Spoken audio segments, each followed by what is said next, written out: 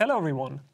In the previous video we have introduced the DPC problem where we want to utilize an explicit control policy in order to find the best possible control action sequence in order to minimize some cost function, which is normally some reference tracking cost in order to bring a reference and the output of the system as close to each other as possible.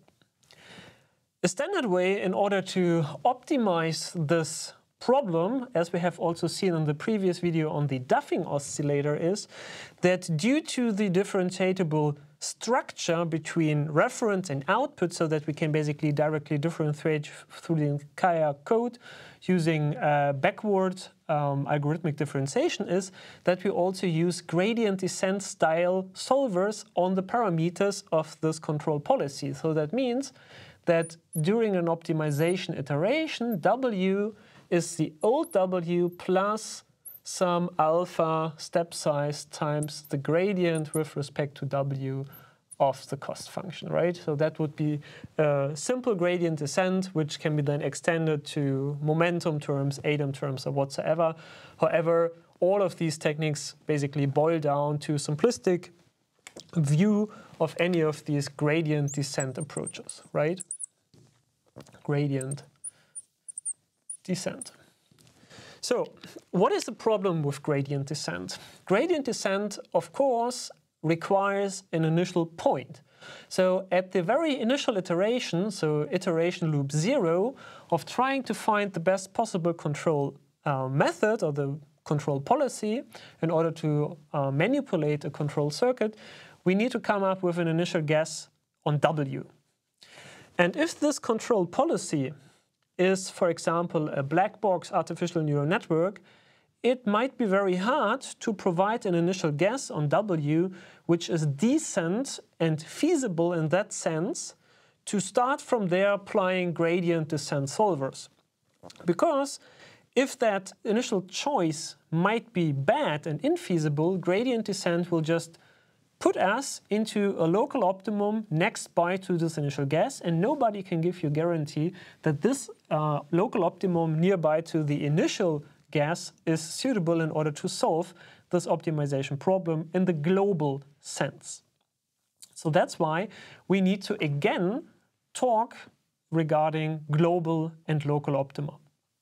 And in order to make this more specific, to make this more lively, we will discuss that using a classical control engineering problem, and that is the pendulum problem.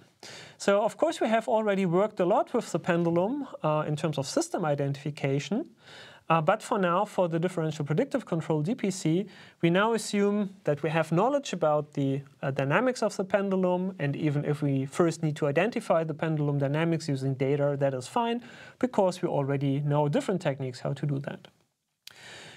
The new addition here is that I have just added a simple control term, this U of t, which can be interpreted as something like a torque applied basically to the pendulum joint. So if we have here our pendulum with some rod, and this is rotating, and this is our,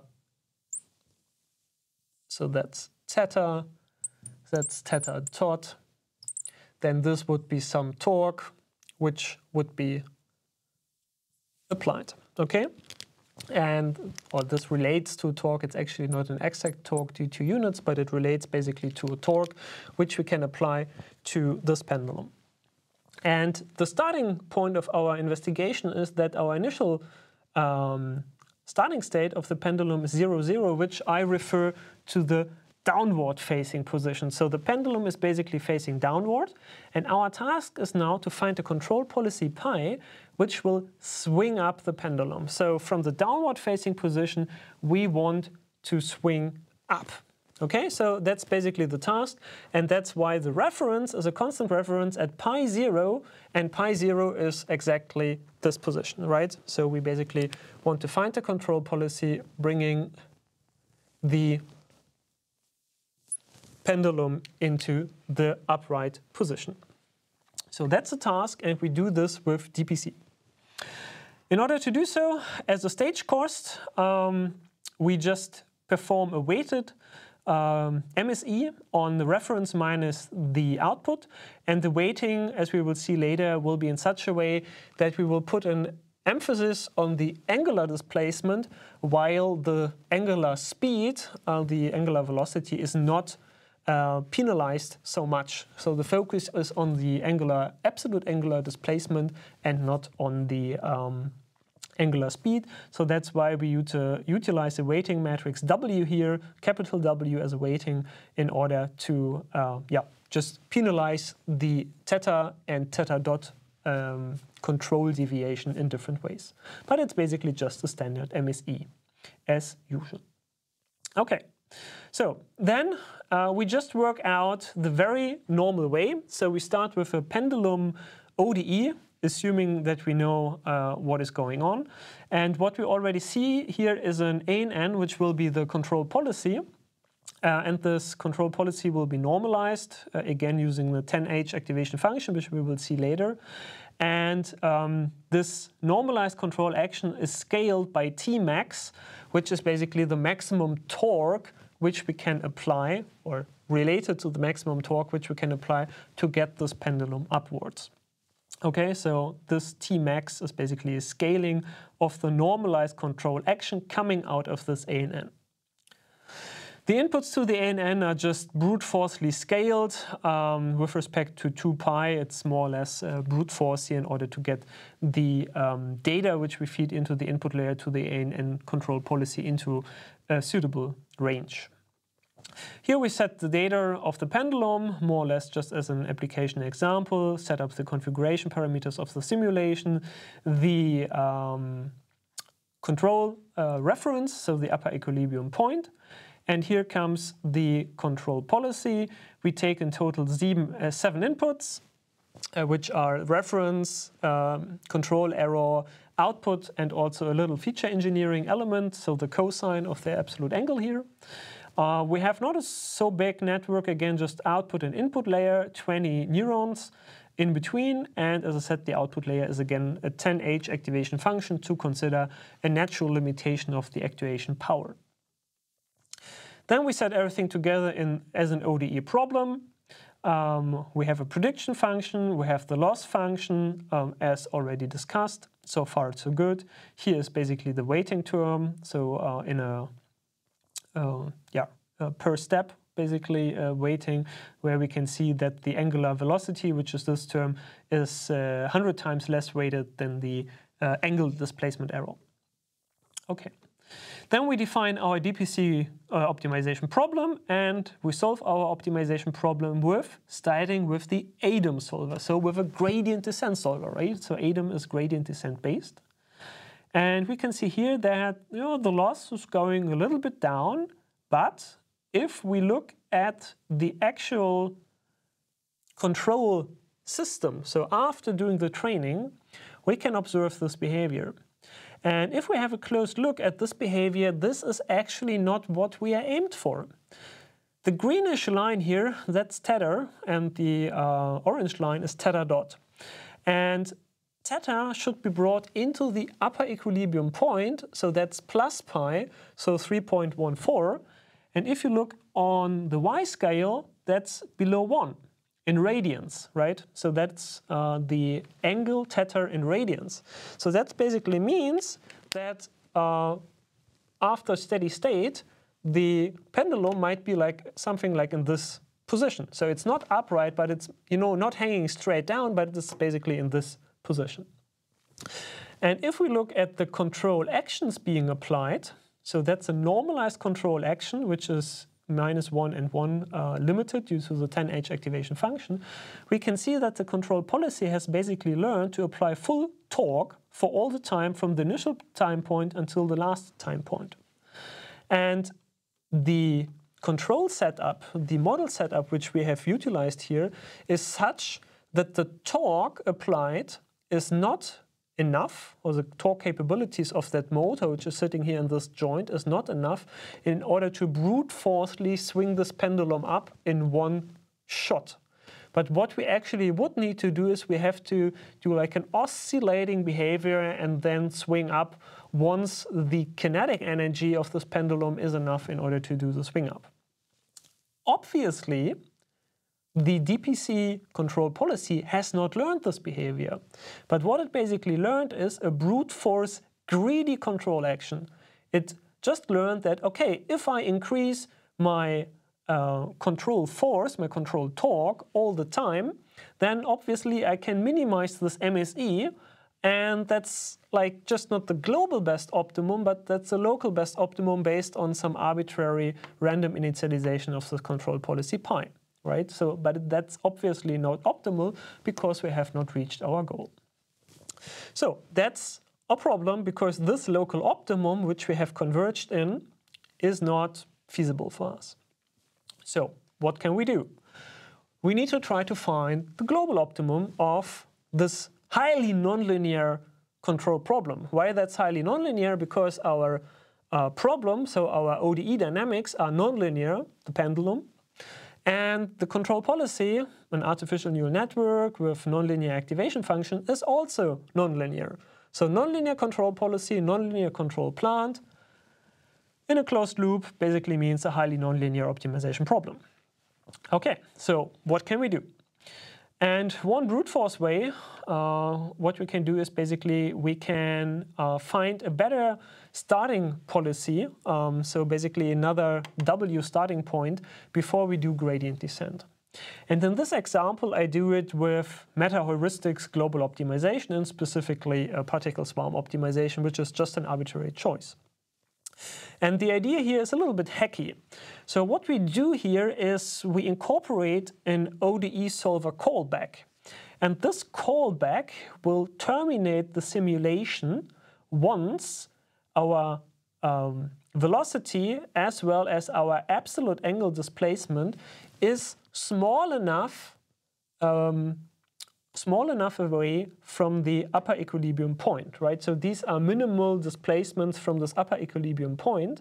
And once we have reached that, we will terminate the simulation. And the idea behind is that by terminating the simulation, that we can give the meta-heuristic optimization solver a good hint that once it's up there, it seems that there are no additional control costs because the swing up has been successfully done. This maneuver with the callback here is not possible with DPC directly because this callback is basically a big if condition, right? So if these conditions apply, terminate the simulations. And a big if condition in a control code or an algorithmic implementation of the DPC basically completely goes nuts with respect to algorithmic differentiation, especially in the backward mode. So if you utilize this callback, differentiable code is not applicable anymore. So that's a problem, and that's why we use a black box solver which does not utilize gradient descent, but just simple function calls. Okay, so therefore we define a new prediction and a new loss function which is based on this callback. And then we utilize just another optimization toolbox, meta-heuristics, JL, which has a couple of black box optimization solvers inside, not really important which to use. So the usage here of the particle swarm optimization here is also more or less arbitrary. You could use any other meta-heuristic optimization solver which is capable of global exploration, right? We also invest a little bit of computing time here, so we start the PSO with 4,000 particles and we optimize for 400 seconds, so roughly 7 minutes. And thanks to the just-in-time compilation of Julia in these 7 minutes, we can actually test 64,000, so that's quite a bit, 64,000 different control policies, right? Because every function call basically means that we test for another parameter set W. So the rationale behind using this meta-heuristic exploration search using particle swarm optimization is that we basically try to scan the parameter space, the problem space, for initial parameter sets which are much closer to the true global optimum than just a random initialization of this artificial neural network. So that's basically our way to get something which is better than just gradient descent as a starting point.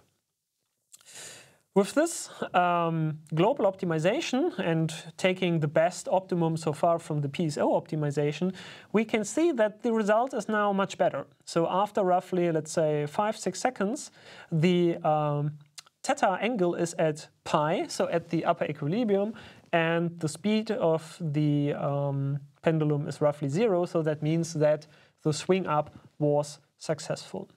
However, as we can see here, the optimization result seems not yet perfect because we have here a significant overshoot, and also this jiggling here seems not so healthy.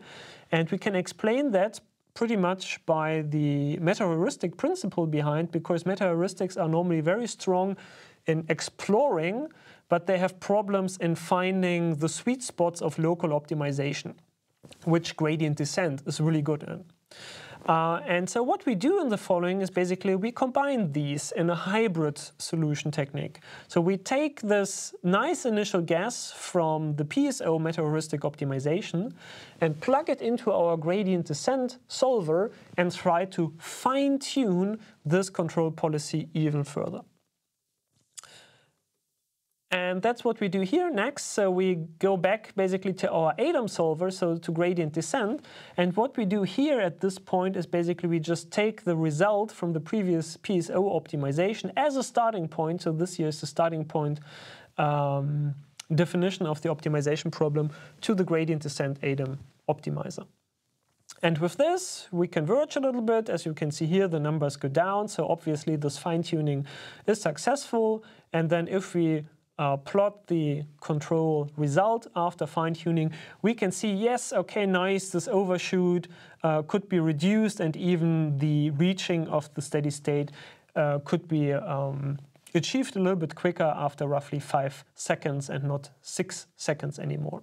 So obviously this was a healthy and successful technique in order to realize this classical control engineering problem by combining a global exploration algorithm like particle swarm optimization, among many others, and a local optimization using gradient descent. And this combination from global optimization, global exploration, and local minimization using gradient descent solvers is a classical solution technique, a practical solution technique if we have highly nonlinear problems. In the previous video on the Duffing oscillator, we didn't need to do that, although the problem was technically also nonlinear, but obviously it was not as challenging as the swing up problem of the pendulum. So it always depends on the specific application, which optimization toolchain you need to apply. And here in the pendulum case, we really need to take out the big bazooka, combining global optimization and local optimization, which obviously worked well at the end. With this, I'm ending already this little excursion into differential predictive control, which, as I said, is basically the transfer from the neural ordinary differential system identification to control. I hope I could give you a first insight in this interesting control techniques, and I thank you for watching and see you soon.